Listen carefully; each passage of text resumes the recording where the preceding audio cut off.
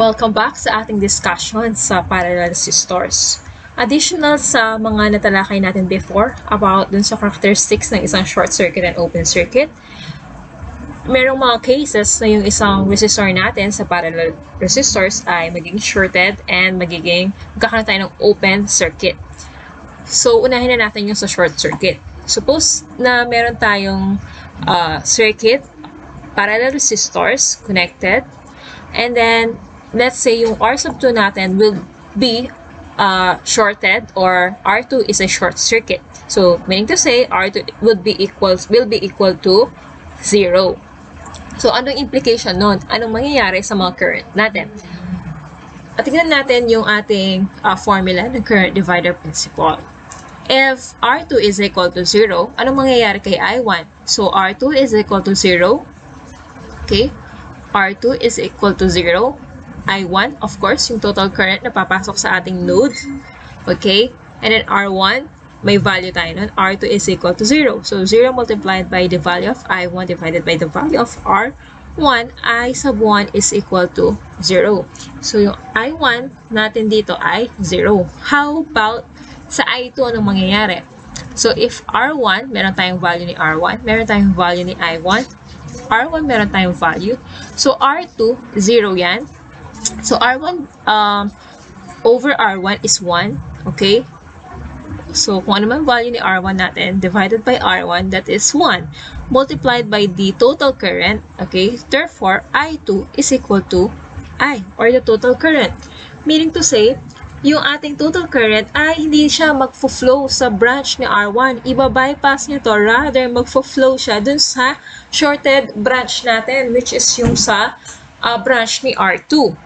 It follows that the current tend to flow the path of least resistance, the path with least resistance. So, ganun ang principle. So, dahil mababa, okay, or 0 ang R2 natin, and we have R1, so instead of flowing here, ang gagawin, dahil ang behavior nga ay dumaan dun sa branch na may least resistance, dito siya magfo-flow yung ating yung ating I total. So, I1 is 0. Walang mag-flow sa I1 natin. But may mag-flow sa ating branch na kung saan R2 is equal to 0. Next, how about R equivalent? So, if you will get the equivalent resistance of these two circuit, okay? So, ito yung formula natin. R1 may value tayo. R2 is 0. Okay? And then R1 may value din. R2 is 0. 0 multiplied by R1 divided by R1. Our R equivalent is equal to 0. So, kailangan natin tandaan yon. Kapag shorted yung isang branch natin sa parallel, okay, automatic na dun magpo-flow yung ating total current. Ayan. Okay?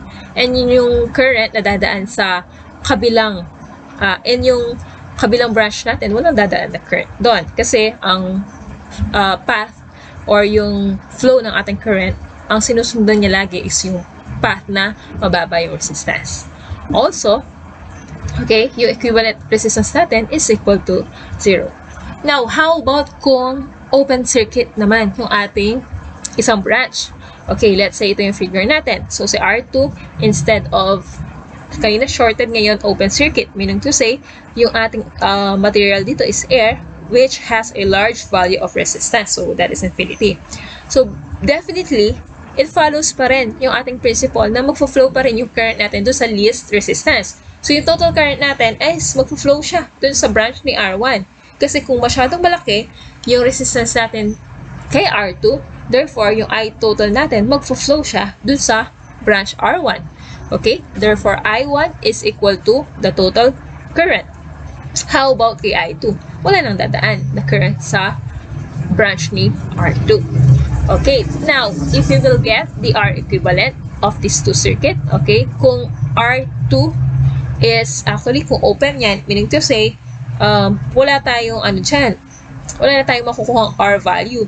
So, if you will get the total resistance that is equivalent to R1. We can verify that by means of taking the limit of this equation. R equivalent is equal to R1, R2 over R1, R2. Okay, we note that R2, okay, approaches infinity. Ayan. So, we obtain, by application of calculus, we obtain that the R equivalent is equal to R1. I repeat ha, kapag open yung circuit natin or yung branch natin sa isang parallel circuit, yung ating current ay mag-flow dun sa kabilang side. Okay, kung saan merong resistance value na mas mababa kasi yun ang tendency ng flow of current natin. So, ano mangyayari sa kabila? Ang current na dadaan doon ay 0. Okay? Plus, take note ha, meron tayong open circuit voltage pa rin dito. Okay? Meron pa rin open circuit voltage dyan. And then, ang R equivalent natin is equal to R1. Okay.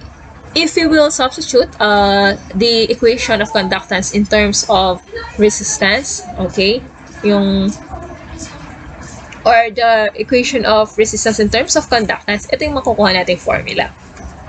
Okay, kung ang mga given natin ay in terms of conductance. Now, what is Y-delta transformations?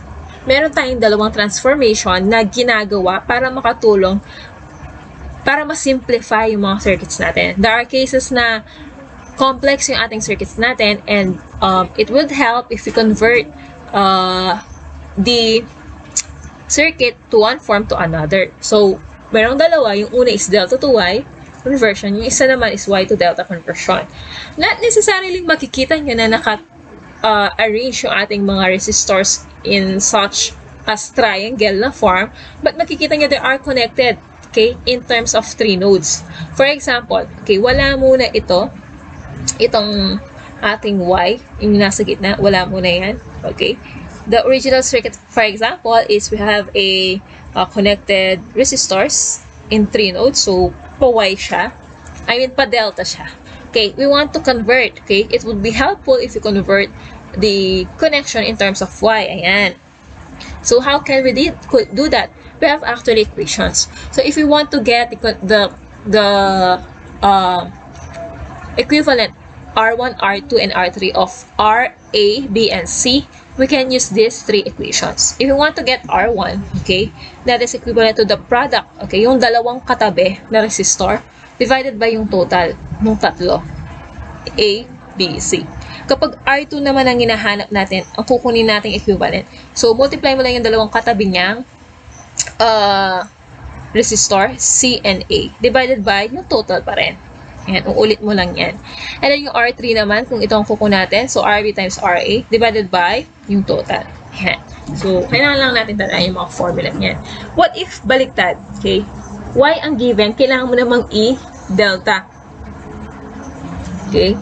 Kailangan mo namang delta. So, kung gusto natin kunin si R sub A, ang gagawin mo lang is yung sum ng product ng 2 at a time resistors. So, R1 times R2 plus R2 times R3 plus R3 times R1. Ayan. Pare-parehas yan sa numerator. Okay? Ngayon, ang pinagkakaiba lang isa sa denominator. So, yung RA, ang nasa denominator niya, yung katapat. So, that is R1. Okay? Ngayon, kung kukunin mo si RB, okay, this is RB, anong katapat niya? Anong katapat ni RB? R2. Ayan. And then si RC naman, kung kukunin mo si R3. Si R3 yung katapat niya. Ayan. So, ganun mas madaling i-memorize yung ating mga conversions from delta to Y and yung kanina, Y to delta.